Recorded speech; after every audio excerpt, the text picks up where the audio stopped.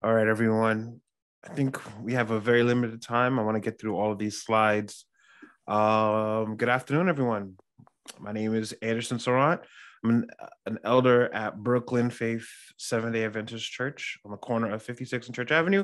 We'll go a little bit more into my background as we jump into this presentation. Let's go through everything. So this is a very brief synopsis of everything that we're gonna cover in today's presentation. Be sure that if you have any questions, leave them in the chat. We're gonna save as much time as possible to talk through everything and come up with some solutions to some of the questions and issues that you may have.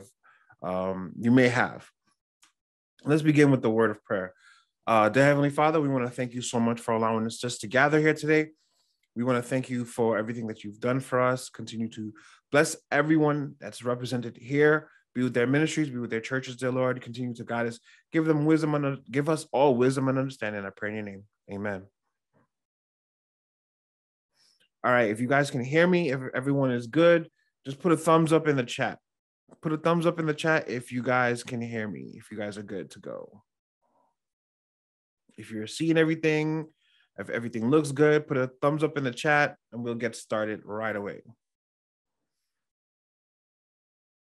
All right, cool. Let's start. So a little bit about myself. I hate taking pictures. I hate taking pictures of myself specifically. But as I mentioned, I am an elder at the Brooklyn Faith Seventh-day Adventist Church. If you want to visit us, we're at the corner of 56th and Church Avenue. I'm a father, husband, a son, and I've worked in and around social media marketing specifically for the last 9 years of my life, which is insane if you think about it. I've worked on a variety of different brands, ranging from Visa, MasterCard, to Nutella, Butterfinger, Starkist tuna, Mountain Dew, and the likes. I've done everything from community management, which is more responding to people, social strategy, social planning, influencer marketing, analytical data analyst, all that other good stuff. And now I'm lending a lot of my expertise to my own church as well as the conference as we make this foray into digital marketing. So I want to start with this. Our mandate, it begins with a verb found in Matthew 28, verse 19. It's why we're all here. And the verb is go. It's not to stay. It doesn't say read. It doesn't say listen. It says to go. Ye go, therefore, into the world. And as we walk through this document, the role of social media within your organization has to be centered on taking the gospel of Jesus to a mass audience. We no longer want social just to be the place where we put in flyers or we are just posting sermons, but it has to be an active part of your overall communication strategy. So let's begin here. I think it's really interesting to understand where we are in terms of the digital realm. And I think there are going to be 5 interesting facts that we can find out about social. The first one, 84% of young people under the age of 21, and at least 73% of church members, 50 to 64, are on at least one social platform every single day. The latest statistics suggest that there are 3.7 billion social media users in the world as of 2021. The average person spends at least 2.5 hours, which is incredible to think about. They spend at least 2.5 hours on a given social media platform every single day.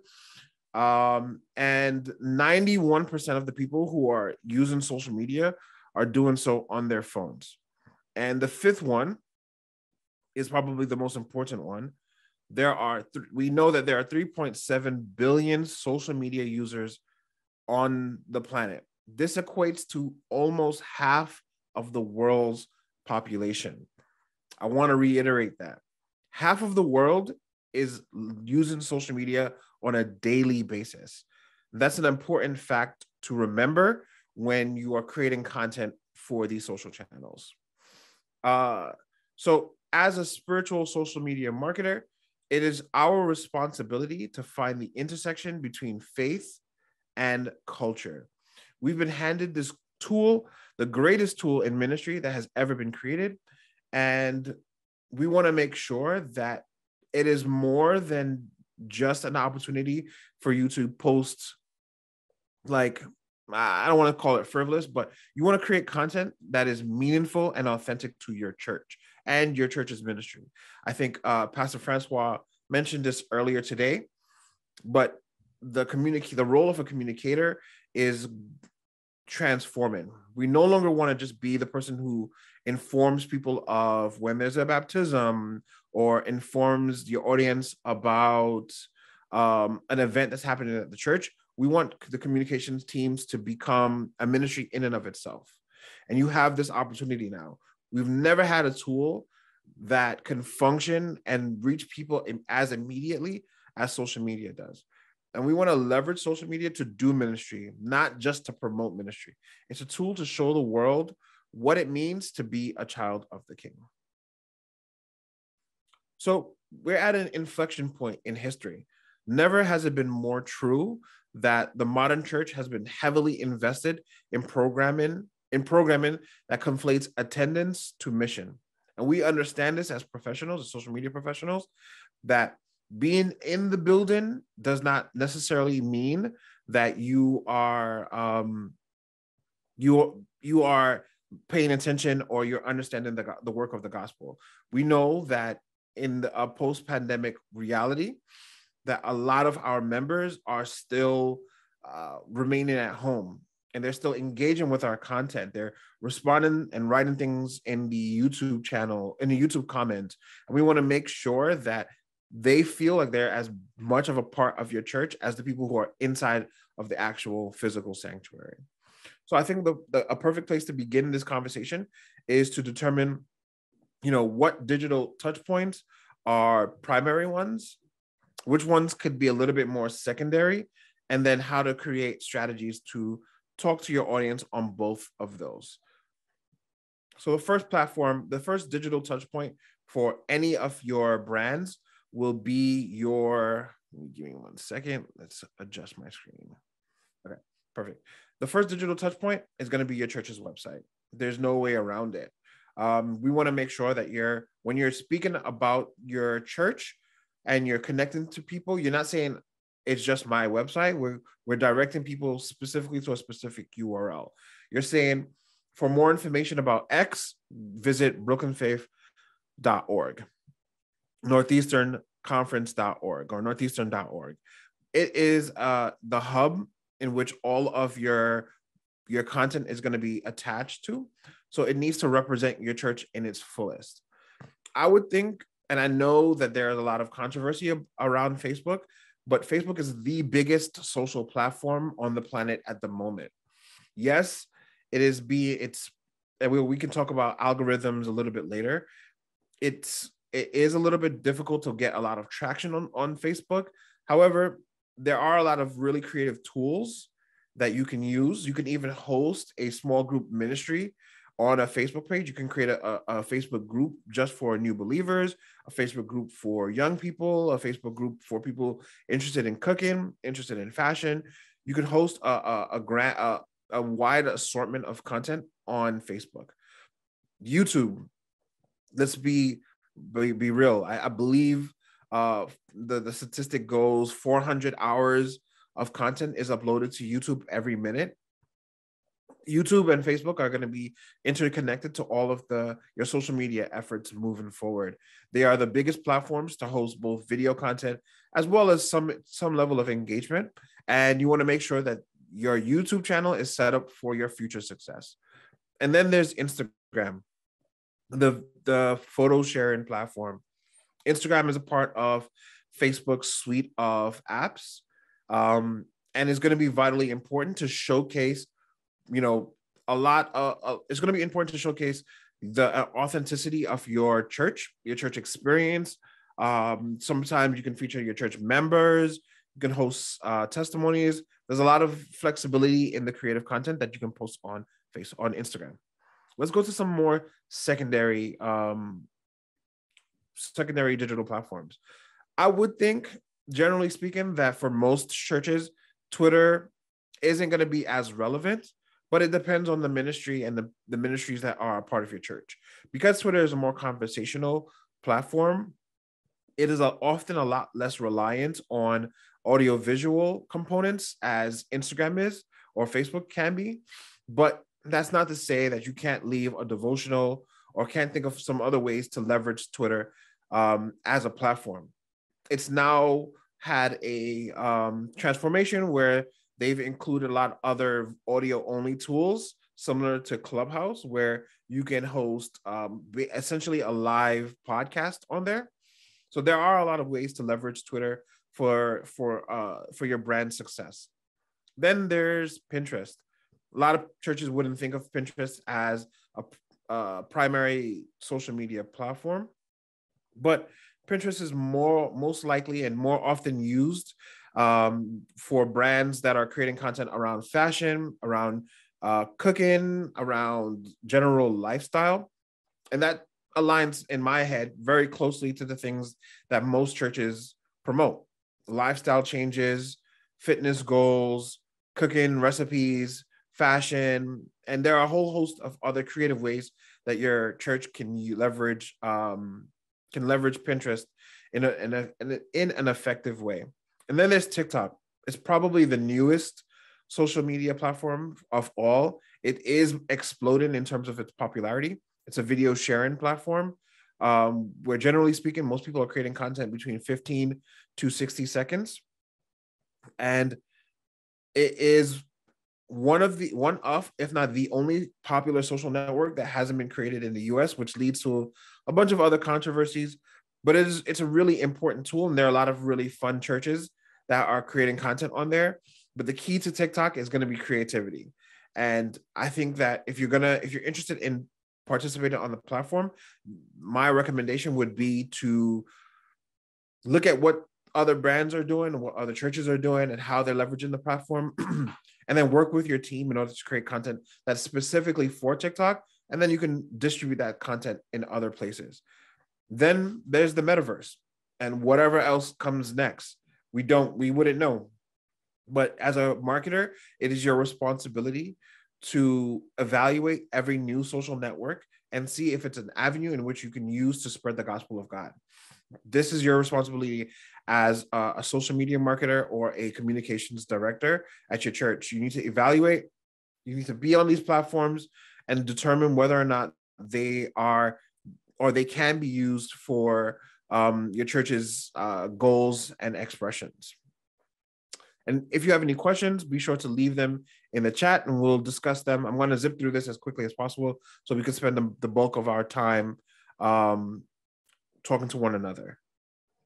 So I was digging through as I was putting this together to look at some quotes that were very inspirational to me. And it says, Ellen G. White says that God tests and proves us by the common occurrences of life. It is the little things which reveal the chapters of the heart. So let's talk about the 4 steps you'll need in order to create a successful social media strategy. Step 1, the first thing, you want to define your church's goals and objectives. Why are you on social media? What are some things that you want to accomplish? What are some tools that you're going to use to accomplish those things? And the most important thing is, what are you going to say? What are you going to do that's going to be separate and different from what other churches are doing that's going to help you to stand out? Step number 2, let's look at what other ministries are doing. What are some other successful ministries, whether they're within the realm of Adventism or outside of that realm? What are they doing that is unique, that is creative, but also helps to extend the gospel commission? Step number 3, let's look at the current state of your social platforms. Are they where you want them to be?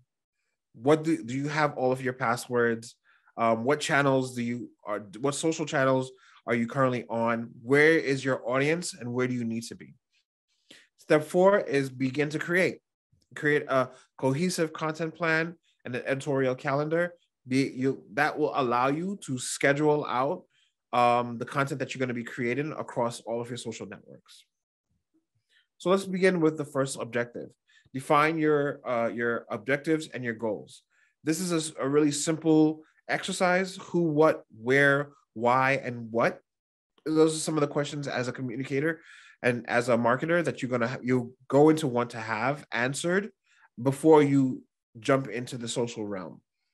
It, like we discussed earlier today, and like the pastor mentioned earlier, you don't want to start creating content that goes viral for the wrong reasons. More often than not, the reasons and rationales are going to be negative. So you want to make sure that you have a purpose and you're sticking to that purpose before you dive into the wonderful world of social media. The next thing, and I've just listed out some ministries here, you want to take a look at the churches that are doing it really, really well and understand, what they're doing and why they're doing it. Some of these churches include the Faith City Church, Faith City Music. I think that one of the things that they do extremely well is marry music into their content. They have a very, very unique point of view, and I appreciate that. One of the churches that I follow on Instagram. The next church is MyGen, which is a church within the Greater New York Conference. What they do really well is translate their church experience into the digital realm. I think that their content, when you look at it, it almost makes you feel like you're there. And the next church is the Rock Gen Church. I think that this church understands the visual medium of Instagram, and they're able to translate that in a very creative way. And one of the aspects of content one of the things you want to think about when you're producing content is how to stop people from just scrolling endlessly. And their content tends to do that. It tends to be very eye-opening. So the second step is to audit your social presence. Do you have all of the passwords necessary to get into your Facebook page, get into your Twitter page, Instagram page, and so on and so forth? Are these passwords really complex? Do you have two-factor authentication turned on? And if you don't know what that is, I would highly suggest that you Google it, but you want to make sure that all of your accounts are secure and all of them have a password that is not easily guessed. So if your password right now is Adventus123, I would recommend strongly that you change that. How often have you in the past, or has your brand or your church been posting content? And how well has that content done? If your church was posting content sporadically, then maybe it's an opportunity for you to increase the number of posts either per day or per week that you're creating. If you've been posting like content pretty regularly and it's not been doing well, maybe it's time to scale back the types of content. Then look at the content that's been posted. Are there people that are featured or things that are part of your feed initially that might not be relevant? Maybe your church changed location or they changed the overall look and feel of the church. So some of that content may need to come down, may need to be archived. And the last thing is what was working, what didn't work. You want to be able to determine those items. The last piece of this puzzle is to begin to create your content calendar. And I always suggest the first step in creating a content calendar is to identify the things that you want to talk about. Do you want to feature devotionals? Do you want to feature testimonials, verses of inspiration? Do you want to feature like a Wednesday prayer hour, meet a member Monday? What are some things that you want to talk about? And as you draft up these content pillars, you draft them into a calendar. So you know that on Monday the 1st, you're going to have an interview from your pastor. On Friday, you're going to have a welcome to Sabbath post. And then you scatter those throughout your content calendar in order to understand, and for the rest of your team to understand, every single day, there's going to be a piece of content, or however the frequency that you want to include. Every so often, you're going to have content that's going to be delivered on each specific day. This helps you to create a lot of really, really high quality content in a really quick fashion, and allows you to analyze what's working and what's not working. The last thing is, don't compare yourself to any other church. Your church is wholly unique, and we understand that comparison is a thief of joy. Your church is not going to function and work just like my church will. And your church is unique, and I think that your community needs to see that. And your social channels need to express a lot of that. And you want to make sure that your content is unique, authentic, and comes from a place of love and adoration. And I'm listing up some resources. At the end of this, I think I'm going to work with the communication team to send this document out to you. But here are some resources that you can use as you're either creating graphics or you need some more marketing inspiration that is specifically targeted towards churches, or you're looking for some video content. These are some resources that I've used. I built this entire presentation in Canva. I'm a big advocate for it. It's free for the most part, but even the subscription model is fairly low cost. And I would absolutely recommend that everyone get a subscription to Canva and start creating content. Let's give it a couple minutes. Are there any questions so far?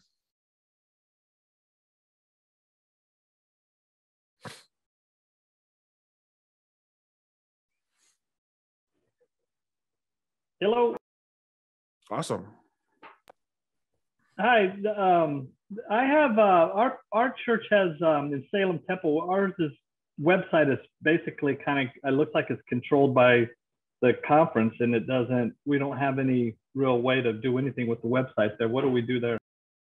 Sure. I believe you can reach out to Pastor Francois. I believe a lot of the churches their websites were created. They were created stock websites for most of the churches in the conference. But if you have any web specific questions, Pastor Francois would definitely be your resource for answering those. Thanks. Of course. Hello, I've got a question. Oh, I'm sorry, someone else. I didn't see all the other hands up. I apologize. No. Go ahead. What's your question? Okay, thank you. And I apologize to anyone else whose hand was up and you feel like I'm jumping in, so I apologize. But in the main room, someone asked, were there basically stock what is it, like flyers and brochures that the conference uses and can give to the churches? Do you know the answer to that? I believe everything that the conference creates, the graphic designers create them. However, let me go back one slide. For video content, if you look at nucleus.church, that's a platform that you can pull a ton of stock footage, church specific stock footage from. And now there are a lot of websites that have church specific graphics that you can use. I personally use Canva when creating content for churches. Like if I have to create a graphic for a specific event, but to get the inspiration takes a little bit of work to do so. And I'm not a graphic designer by trade. That is a good question. I can get an answer for you. Can I just jump in for a quick second just to share some information on that? Mm-hmm. I apologize. There is a website called playbackmedia.com. They have a lot of great content there. I think it's $100 and you have unlimited download. They have videos, moving backgrounds, and still images. You could use that. Another source of resources, I know a lot of churches uses Easy Worship. Easy Worship do have a subscription premium. I think it's $125 a year, where they do create videos and stock images for different seasons and so forth.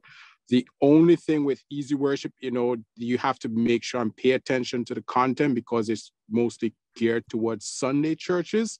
Mm-hmm. So those are some resources that you could tap into. Thank you for that. Yes, thank you both. Thank you guys very much.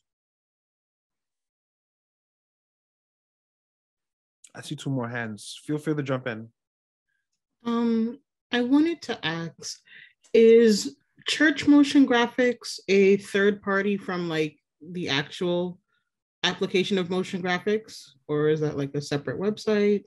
It's a separate website, but it is it's another platform that you can pull some really, really simple graphics to use for your church. Okay, thank you. Of course. Good afternoon. Just my question is, how do you, excuse me, get the people in the different departments, church, pastor, whoever, to actually generate this content? Because that's not my forte, and I kind of refuse to do it because it'll drive me crazy on top of everything else. So, like, you ask people more than once, and after a while, I just get out of it because I'm not good at producing content for Facebook and that kind of thing. But people that should be able to do something don't. And how do you get them to do it without yelling? That's a good question. If you didn't hear, it's how to get the buy-in from the other ministries in order to get content to create for your social platforms. And it's really about working with them and getting them to understand how important it is. And I would assume that the first stakeholder that you want to get into would be your pastor.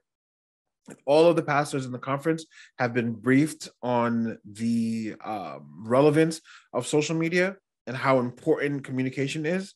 So you want to make sure that your pastor is on your side with this, and then you show it to them on the church board. You talk to them and indicate to them just how important it is for us to get outside of the four walls of our church and get our message out, get our message out. And that requires everyone's help and buy-in. But creating content for social is incredibly easy, right? If you have all of these content buckets, think of it like this. You have oftentimes 30 days in a month, all right? You're not going to post content all 30 days. But let's say we want to post content half of that time, 15 posts across Facebook, Twitter, Instagram. You have 15 pieces of content that you need to create. If your church has 5 ministries, you've already have 5 posts that you can assign to them. That leaves you 10 posts to create. If you take half of those 10 posts, one a week, to do a piece of Sabbath inspiration, that leaves you with only 5 original pieces of content to create, if you get my drift, and then so on and so forth. You want to first divide up what you're going to be talking about into different content buckets, and that will help you to create content in a pretty smooth and efficient way. Thank you. Of course.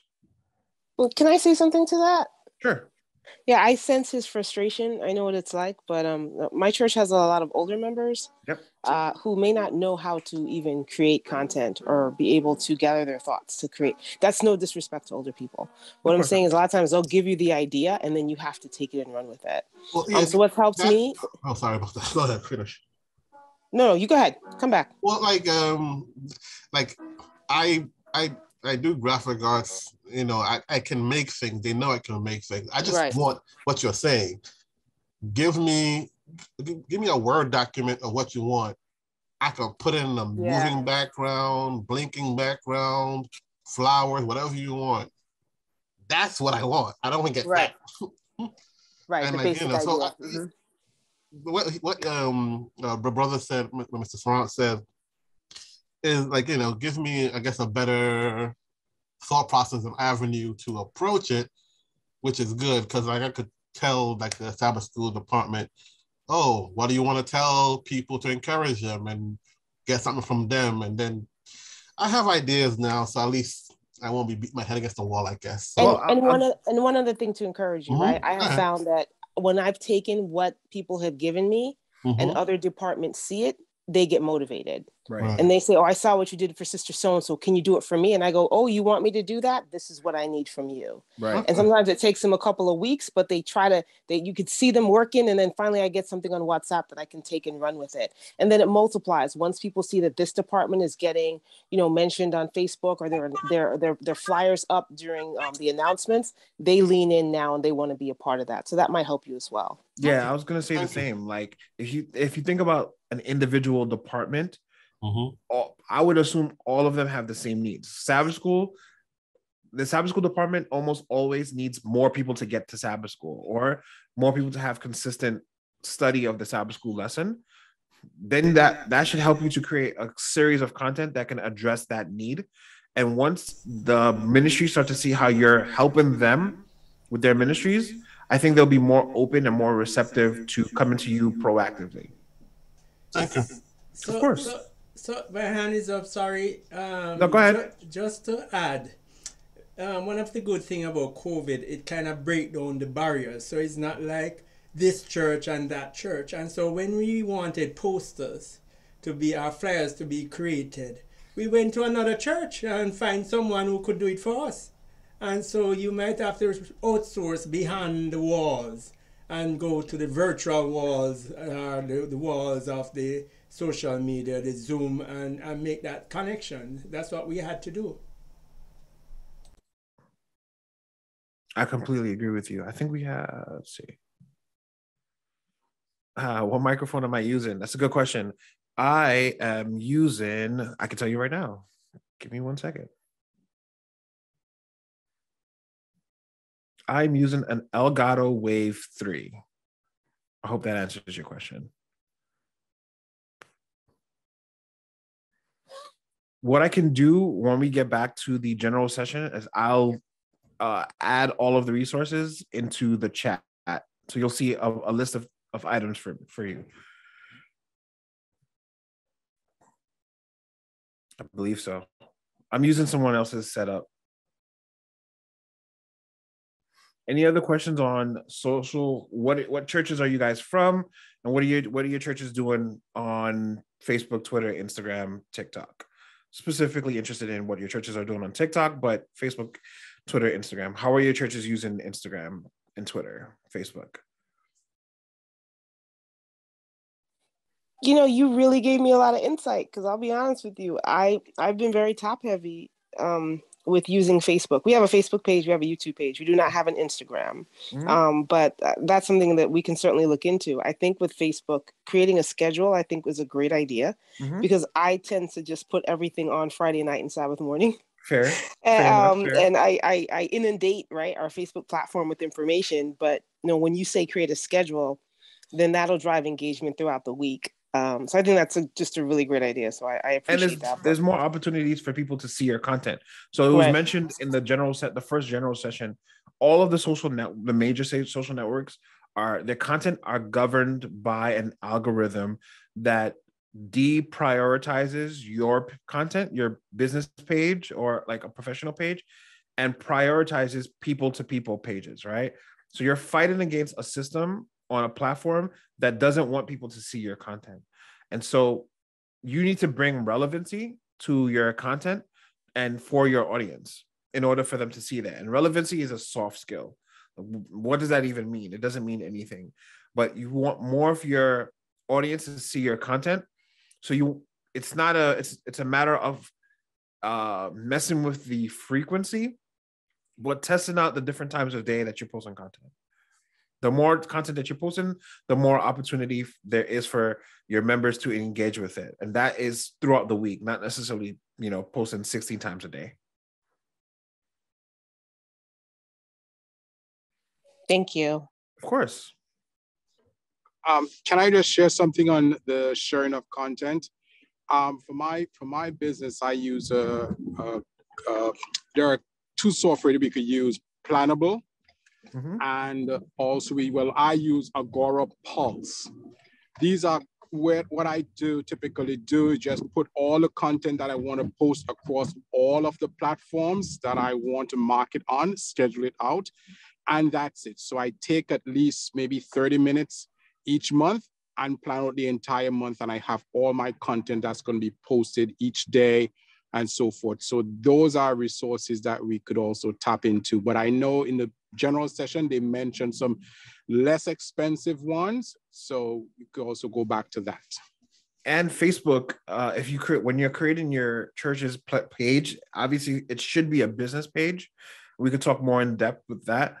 But Facebook has a creative manager, and it will allow you to schedule content on Facebook and Instagram. Oh, let me just add a suggestion as well. And I didn't hear it talked about, but I think it's important. There are a lot of resources that have nonprofit accounts. Canva, for example, if you have a valid 501c3, which we're all churches, we have access to that too, they will give you a pro account that you can have 10 users connected to, and it won't cost you anything. Google Workspace has a nonprofit side of it where if you have your own domain, You can now have access to the entire Google Workplace suite. So you can have your church at yourdomain.com through the Google suite, and it won't cost you anything. So don't be afraid to explore nonprofit sides of these accounts. You could save thousands of dollars realistically, and have access to the full suite of professional tools. Those are good resources. And keep in mind, there are a ton of YouTube channels, Facebook pages for social media marketers within the church realm. And there's a ton of content out there about everything that you can imagine, what type of content to post, leveraging video content, how to create video content. It was talked about earlier, if you look at your analytics and the bulk of your audience is over the age of 45, but you know that you have a vibrant young youth community, then maybe it is about creating content that appeals directly to young people, featuring young people, which means that your communication team may need to grow, because you'll need a videographer, you'll need some editors, you'll need some people to think through what it is that these young people are going to be saying and doing. But it's all about taking something really, really simple and changing your perspective on it.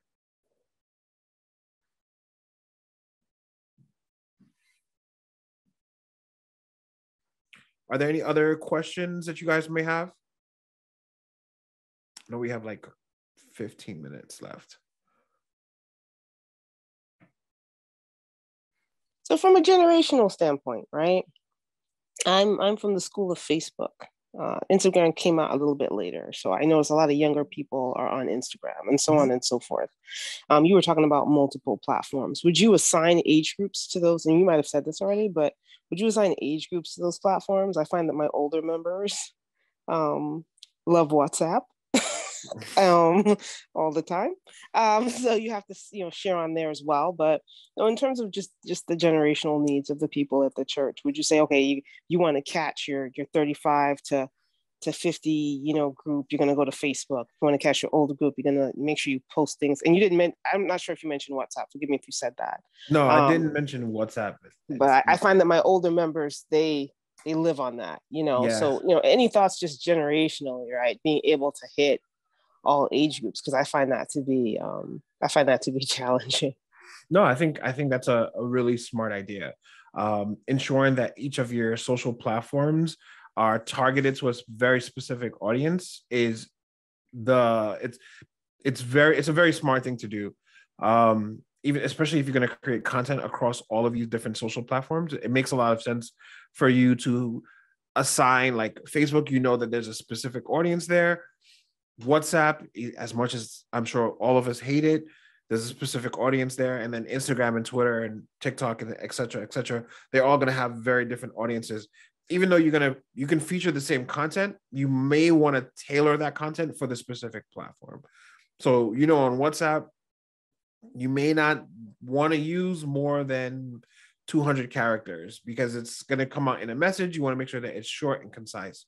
The same will be true for Instagram, and you want to make sure that you include a hashtag. Facebook may not need that. Facebook, you might want to go a little bit longer. But yeah, that makes a lot of sense. That's generally how I would approach it if I was working with a brand. Thank you. I wanted to ask, because I really like the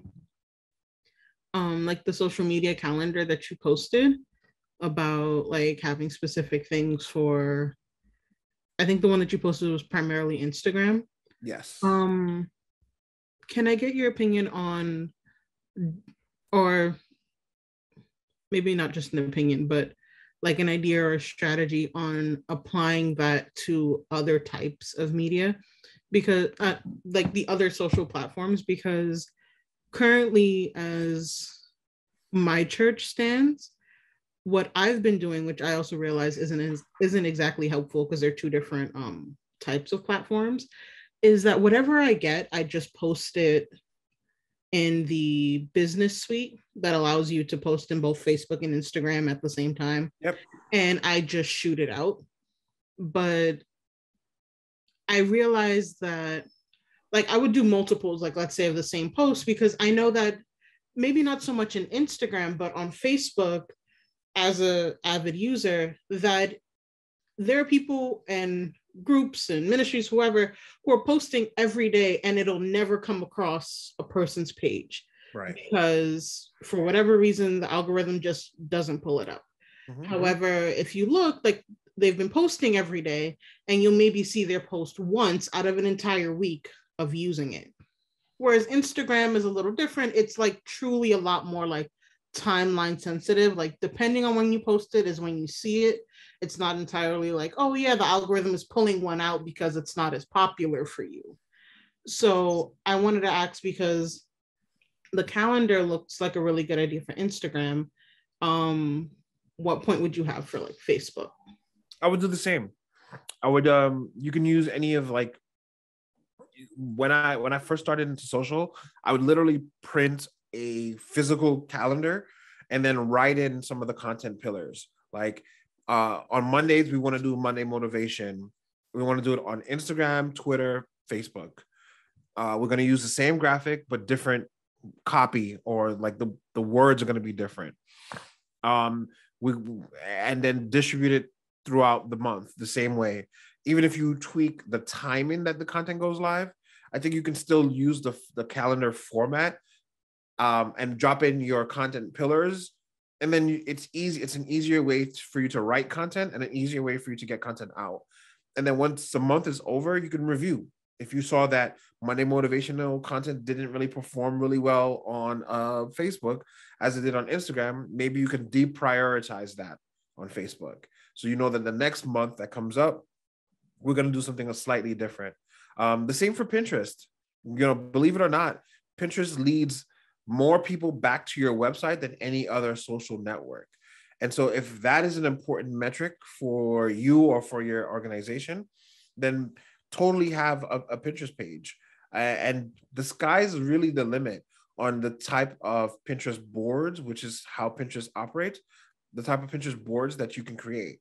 As an Adventist person, I can think of like 5 different ones. You would want to do one that features like the uniformed ministries and where they can get some of the uniform pieces and what the actual like Pathfinder, Adventurer, Master Guide uniform should be. You could do one for like the choir members. If there's a choir uniform or robe that they should be purchasing, where they can find that. You could do a recipe page for vegans, for vegetarians, for meat eaters, the things that are clean and unclean. There's like the sky is truly the limit on how you can leverage social as a part of your ministry. But in terms of creating your content calendar, I would definitely drop it in for each platform. I know that the ones that I showed, they look really, really pretty, but they're not formatted for, us to be used. It was more for like I can go back to that. Yeah. It's more for it's more as a visual aid. But when you're building your content calendar, I think that it's vitally important for you to just to note which content pillar you're going to be posting on which date and on what platform. And you can create a content calendar for both Facebook, Instagram, and whatever social networks that you have. Okay, thank you so much. Of course.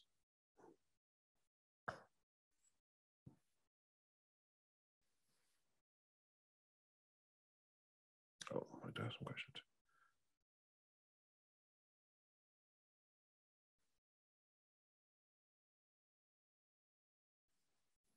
Okay, someone said the key thing with posting online is the best times you're posting.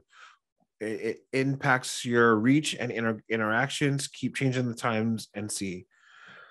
Yeah, I think that's a really, really good point. And it's something that changes constantly, but there are a lot of resources available that will indicate, what are the best times to post your content, whether it's 6 a.m. because it might show it to people who are checking their social networks in the morning, or 6 p.m. I think it's really, really important for you to vary your publishing times, and you can schedule content throughout the day. But make sure that you're varying these posting times so you can see with your audience what's the best time to post. Someone asked what camera. I'm using a Canon EOS M50, I believe. Content pillar.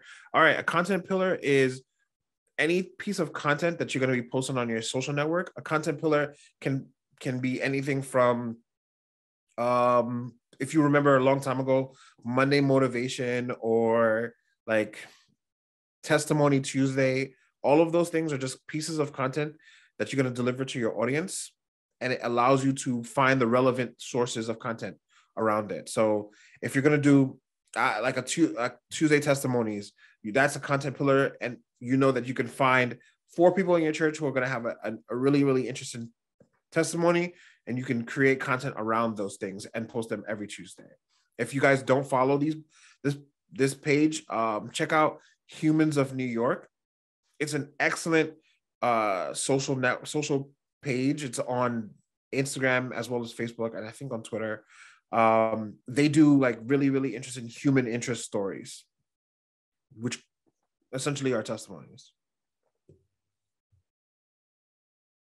Cool. So I think we're going to head back into the general session in a few moments. If you guys have any questions, feel free to write them in or shoot them over to communications@northeastern.org. Thanks, everyone. Thanks for joining me.